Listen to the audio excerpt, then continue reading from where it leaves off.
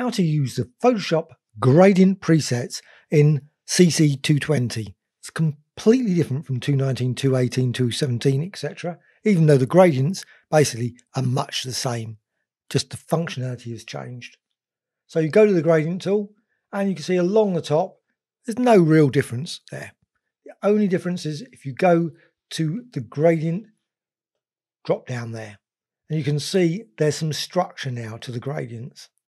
So instead of them all in one mass, you've now got them in groups, and you can move the groups around, you can delete groups, you can rename groups, you can move them within groups, and so on and so on. And that structure is throughout the whole of the application. And it's also similar to patterns and custom shapes. So if you create a new layer, new fill layer, you can see drop down there, and exactly the same structure. You've got basics, blues, pinks, etc.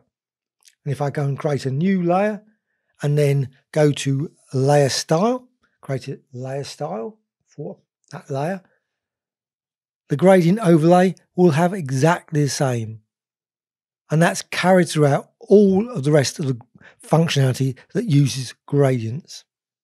There's also an additional new panel, and that's a gradients panel, and you can find that via the window menu.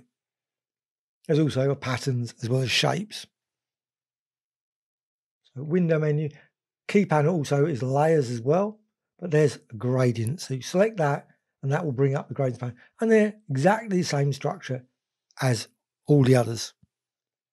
You've got all your basics, you've got your blues, purples, and you can expand them out as well as collapse them. And you can see multiple gradient presets within each of those groups, gradient groups.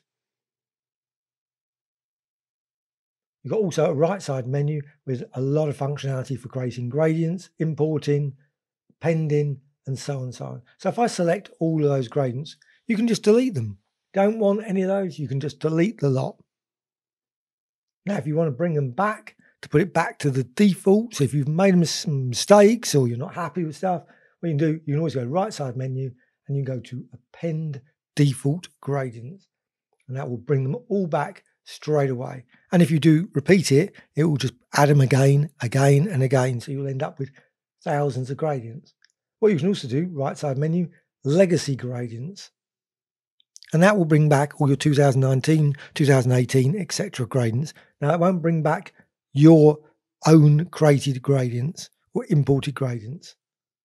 So you've got all your gradients there. What you can do, because I've got a gradient, because I've got a layer already there, selecting that gradient in that panel, immediately turn that layer into a gradient fill layer. If it had been the background layer, it wouldn't have changed. It would simply have just changed the gradient preset, but that would have been it. But because I had a layer already there, clicking on the gradient meant the layer was changed to that gradient. And if I go through now, clicking on those gradient presets in that group or any of the groups, the gradient will be changed in that gradient layer. It won't add a new gradient layer. It's still only one single layer. And you can run through the whole lot. So you can quickly try out all of the gradients very quickly. And you'll see when you create them that they're always created as radial. The reason for that is there's an option in the right side menu to set the type default style. And at the moment it's set to radial. You can change that. Now if I drag from there, the presets, as I drag over, it will change it again. It's exactly the same as clicking click or drag. And you can drag and drag. Now, if you hold down the Alt or Option key at the same time as dragging, then a new gradient fill layer is generated. If you don't hold that down, all it does, it just changes the gradient fill to the existing layer. And that's in the layers panel. So you can see in all the layers, they're all gradient layers. And if you want to change them at any point, you can double click on them and it will bring up the panel for the gradient fill and you can edit it as before. Now, if you want to change them to always be linear or angle or diamond, maybe say linear. So you select the And that's the default. That's going to be the default. Now, whenever you do any action from that panel, like dragging something over into a layer, just dragging like that, the layer is not changed in terms of adding a new layer, but it's obviously the preset's changed, as also the style that's used now is linear. You can double click on it and you see there linear. Before it was radial. And now that is the default. Anything you create now will be linear. If you change it, say go to angle, so you go to angle, it doesn't change the existing layer. So if I drag now into that layer, it'll be angle gradient as the default. And it will always use that right side menu to default. Now that doesn't modify the gradient style at the top. If you're using the gradient tool, you'll notice that is still set as radial. That doesn't change. Now I can flatten all the layers. So it's back to just the background layer. So if I go to that gradient tool, use the gradient, it will use along that top bar. So if I click now on the gradients, it doesn't change the gradient at all because it's the background layer and that's locked. But if I drag from there, if I simply just select one of those and just drag, now that will create a new layer and it will be created using the default setting that we had, which was angle. So if I go and select another one, again, it will be created using the current one. If it's simply the background layer, just changing it in the preset will not add a layer. But the action of dragging will create a new one. You can see there's a structure to the gradients. So you've got them in blues, legacy, etc. And you can expand and you can collapse. But also you can select a group and you can drag it below an existing group. And then you'll see a sort of dividing line appear. And you can put it below. You can drag it above again. You see that blue line appear. So you can move them around. You can also select a group and simply drag on top of a group, and then that group will be added as a subgroup within group. So if I expand that group out now, you can see the basics ones there. And if I want to simply select that group again and drag back out again. And you can do exactly the same with the gradient presets as well. So you can select groups of them, individual items, or multiple gradients and drag those around and move them around. You can move them around a group or move them into a new group. So if you want them in different positions, you can also, like I say, just there, just dragging them into the blues. Expand that out now. Sorry, the basics section. So you can see all the blues there now in the basics. And simply select them again and then drag them back into the blues. And also, if you want, you can drag them out of a group. You don't have to have them in a group. They can be dragged in between the groups, and that will just put them separate from groups. You can also, of course, just delete them if you wish as well. But within a group, you can also select different gradient presets and drag them to a different position if you want to do that. So you can reorder them in any way.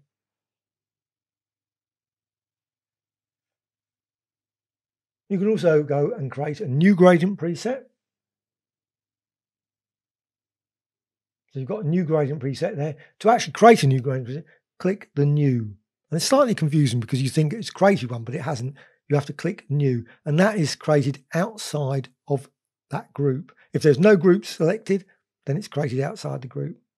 If you were inside a group and then create a new gradient preset, it will be created within that group. But you can always drag them around if it is not added to the group you want it. If it's put outside, simply drag it around. So you've got new gradient preset and you can create all kinds of gradients very quickly away. But also you can create gradient group presets as well using that right side menu, and that will be added down the bottom. Group 1. You can select some presets that already exist and drag those into that group. So you can see now, if I expand that out, that group contains that gradient preset that I've dragged from another group. I can also rename the group. So within that group, I can rename it by just right-clicking on that group or going to the right panel side menu. So I can now call it Andrew Group there. So I can also delete the group via that right side menu as well. Also, I can change the type display, so it's like large thumbnail. Most of the time I keep it as small thumbnail, or you could have it as text. I find it very hard to use the gradients using text option. So generally I keep it the small thumbnail. Just makes it easier, especially with the big one now, it's just fills the screen too much. There's also an option there, you can show recents. So you can see all the gradients that you've used, and you can simply select on those, click on those, and you see as soon as you change them, if you look at the top left, you see the gradient preset there changes. And that's using like the gradient tool. When you use a gradient tool, you will just use those gradient presets. Just a quick and easy way of using your most favorite gradients. You can see there, the gradient there. Again, if I now select, I can go over to that gradients panel and select a gradient and click on that and then apply the gradient. As it's only a single layer, background layer, it doesn't create a gradient layer.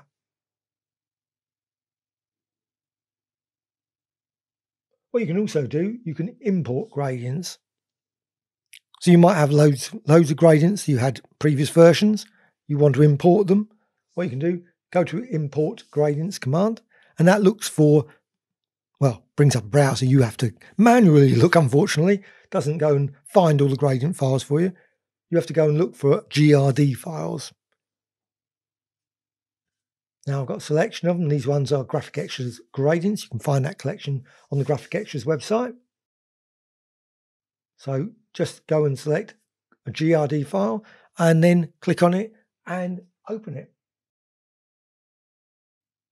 And it should be able to accept all kinds of gradient formats. I don't know if there's any limitations on if you've got very old gradient files, whether there's a problem. So it just simply imports those gradients, and it imports it as a group. So you've got a new group, and it keeps the name of obviously the GRD file that you imported. You can always rename that group if you wish.